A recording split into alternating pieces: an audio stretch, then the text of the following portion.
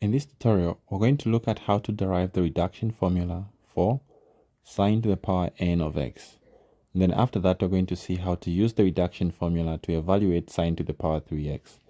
Now, of course, we saw in previous classes that it's possible for us to evaluate sine to the power 3 of x using just trig substitutions.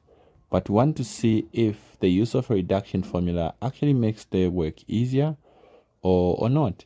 And if it does make the work easier, maybe we might just realize that the use of a reduction formula, when it is known or when it can easily be derived, is the easiest way of evaluating such integrals. Now, reduction formulas are based on integration by parts. So the first part, when deriving these formulas, we're going to use integration by parts to derive them. After we have derived them, you will see that we no longer need to go through by parts again, as the formula can be used to more like cut corners. Now let's see what we have to do. Well, in biparts, we need an expression to be evaluated in two parts or as a product of two things, so that we can pick one to be the u and the other to be the v. So in this case, what we have is the integral of sine to the power n of x dx, which is just one term, but we can split it. If we focus on the sine n there, or sine to the power n, we can reduce that one a little bit, and it becomes, if I reduce it by 1, so that I'll say sine n minus 1 of x multiplying sine x.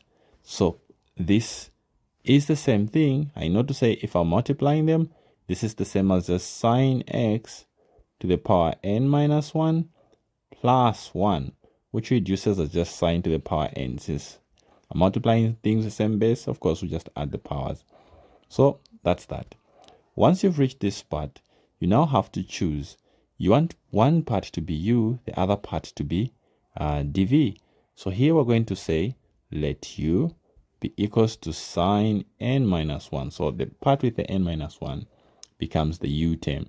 It will be the same approach even when we'll be doing it for cos. The part with the n minus 1 will be the u. So this, of course, implies that the rest of the expression becomes our dv. So dv will be equals to sine x dx. Now, of course, after picking what u is, we have to differentiate u. So by differentiating u, we see to say the derivative of, we're going to do this by, of course, chain. So first to differentiate the whole thing, so the n minus 1 comes down. And then when we differentiate, this will remain the way it is.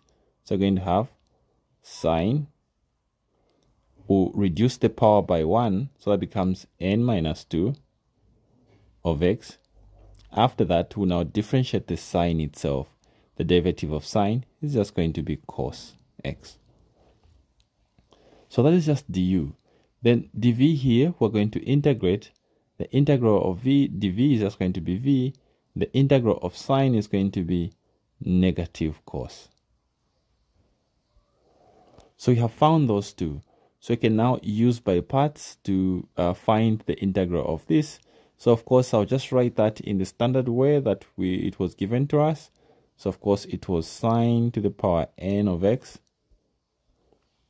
But I'll use the u and the v the way I got them here. So from the definition of by parts, we know to say it's u multiplying v. So our u is sine n minus 1 of x. Then we have v. V is negative, so I'll put the minus here. Then we have cos here, cos x. Then minus. Now we need the integral of v. Again, v comes with a minus, so the minus will make this positive. And then we have cos x. And then we need our du. Our du comes with, let me just copy it. Our du is all this.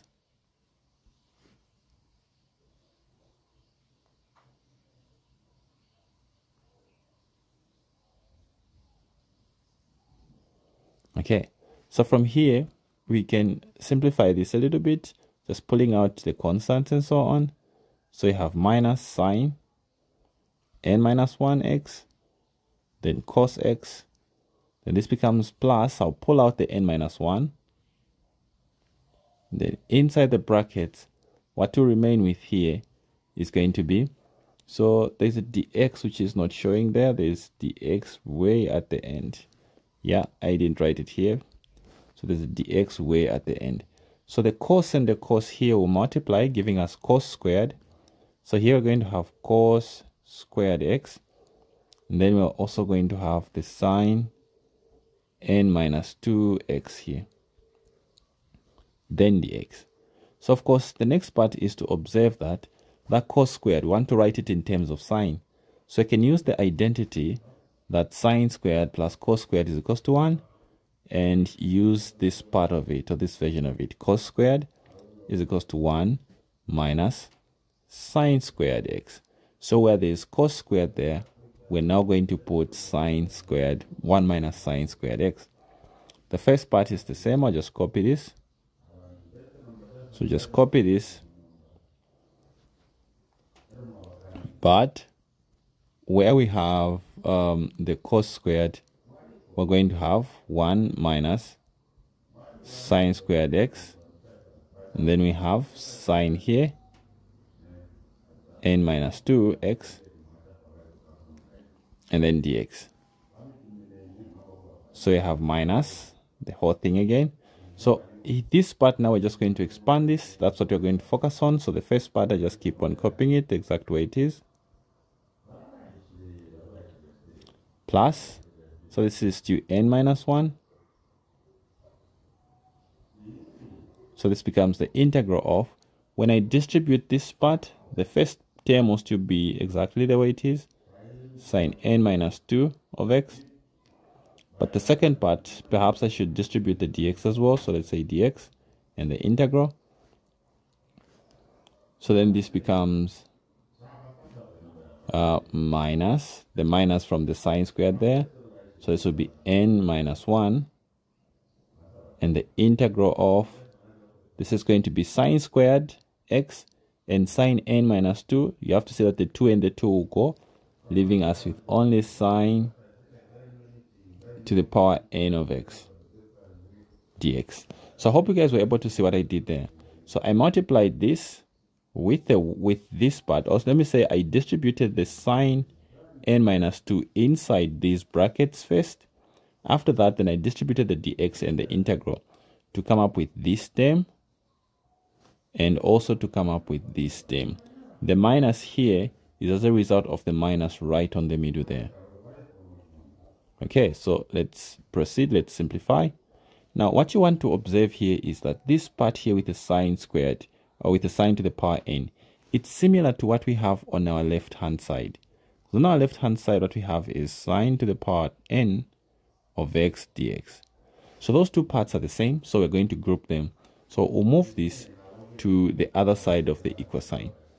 So this is going to be sine to the power n of x dx. Then plus, yeah, that's going to be plus n minus 1. And then the integral of sine to the power n of x dx. The right hand side is almost complete, so we're just playing around with the left hand side now. So this is 2 minus sine n minus 1 of x cos x, then plus n minus 1. And then we have the integral of sine n minus 2 of x dx. Okay, so that's done. This is the other side. So, okay. So what we're going to do here is we're just going to distribute this and see how it looks. So if I focus on the left-hand side now, this is this dx. I want to distribute this and observe that if I did that, this is going to be plus. First, we're going to have n, the integral of sine n of x dx.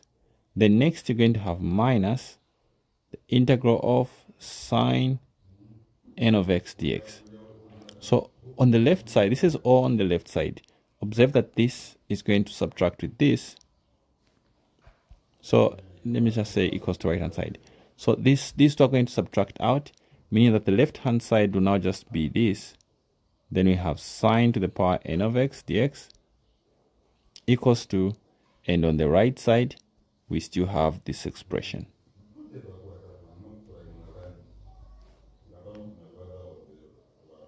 Okay, so we have this.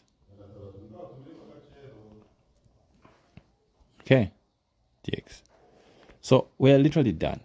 From here, this is now going to be sine to the power n of x dx is equals to, so this becomes minus 1 over n sine to the power n minus 1 cos x, then plus n minus 1 over 2, not over 2, sorry, over n. I'm dividing this n everywhere so that I cancel it on the left side. Then the integral of sine n minus 2 of x dx. So just move this to create space. Of x dx. Okay, so this becomes the expression for the nth integral of this expansion. So this is the reduction formula. Now, how does it work? How do you use the reduction formula to perform an integral? And does it really provide the easiest way of evaluating integrals of this nature? Well, to understand that or to answer that, let's look at an example. Let's look at this question. So I'll pick an easy case. So let's say like this. I'll pick an easy case here. It's something that you can integrate using other means, so you can easily verify it. So you have the integral of sine to the power 3 of x dx. Again, this can be to the power 5, it can be to the power 6, and so on.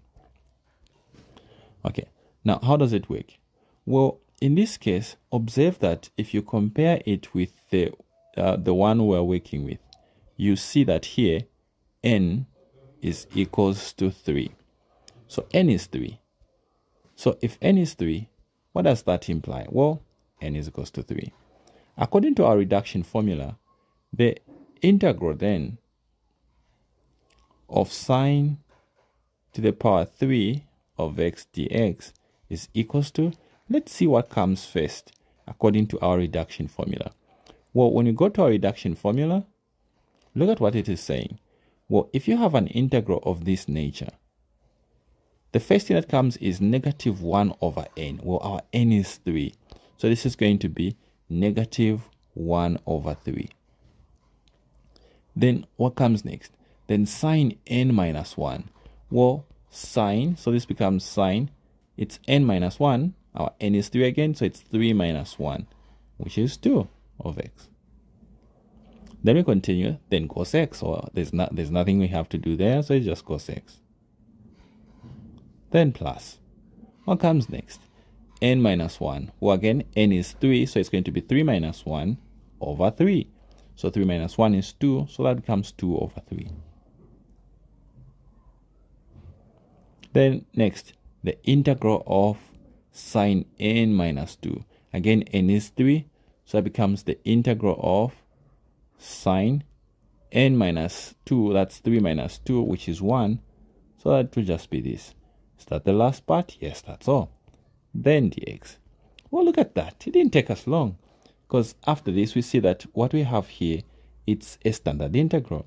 So the final solution then becomes 1 over 3 sine squared x cos x plus, so the integral of sine is going to be negative cos.